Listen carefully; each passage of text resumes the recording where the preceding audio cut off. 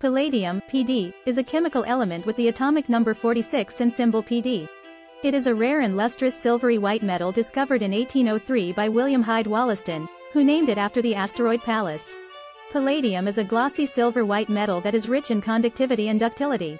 It is mainly used as a dental material, and silver teeth contain more than 20% palladium. It is similar in appearance to platinum and costs about 1/4 to 1/3, so it is often used for accessories such as rings. But now it is nearly 3 times more expensive than platinum. It is also widely used here and there industrially.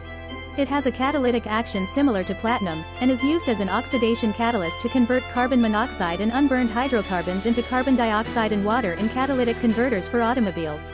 In addition, cheap palladium alloys are widely used instead of expensive gold for electrical contact plating such as connectors, switches, and relays that use gold or platinum because they are resistant to corrosion and wear. In the past, it was used as a contact point for lead relays that served as switches for analog telephone switches. It serves as a substitute for expensive gold, platinum, and silver. It is also used to produce semiconductors, and 45% of the supply comes from Russia. In the fashion sector, the belt buckle material of Hermes and Mont Blanc is palladium finish.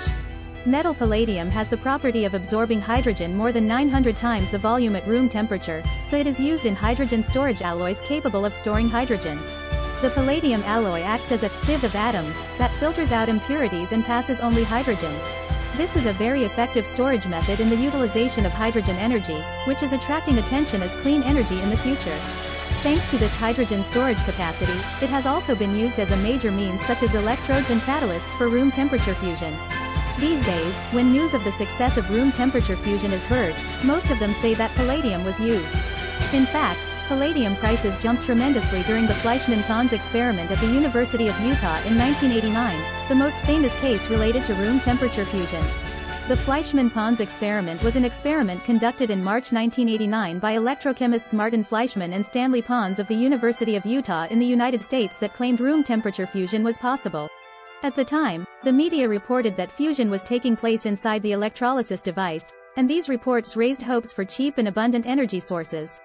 However, the reproduction of this experiment failed and errors from the original experiment appeared one after another. Eventually, it became known that Fleischmann and Pons did not actually detect byproducts of nuclear reactions, and room temperature fusion was no longer discussed in academia. In the movie Iron Man, palladium is used in the arc reactor mounted on the main character's chest.